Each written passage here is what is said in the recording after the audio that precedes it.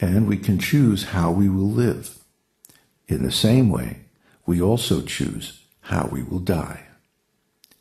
We always have the existential choice to select activities in the mode of ignorance, passion, or goodness. From that existential choice, everything else is determined as a consequence, even our death. If we choose to live in ignorance, then there is really no happiness, only a futile attempt to escape suffering through intoxication, sleep, and laziness. If we choose passion, then a little transient happiness may be there in the beginning, but there will be poison and defeat in the end.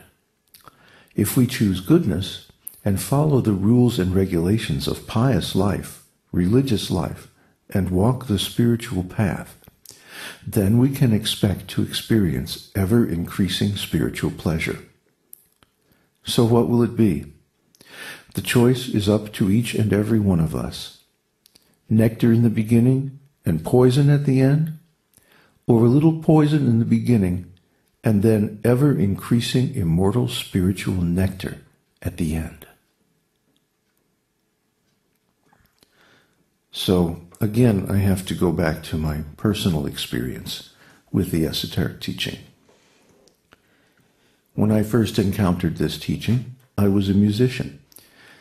I was playing with jazz bands, touring on a professional level, being pretty successful. I wasn't famous, but I was making it and having a pretty good time. And I loved music. I loved being a musician.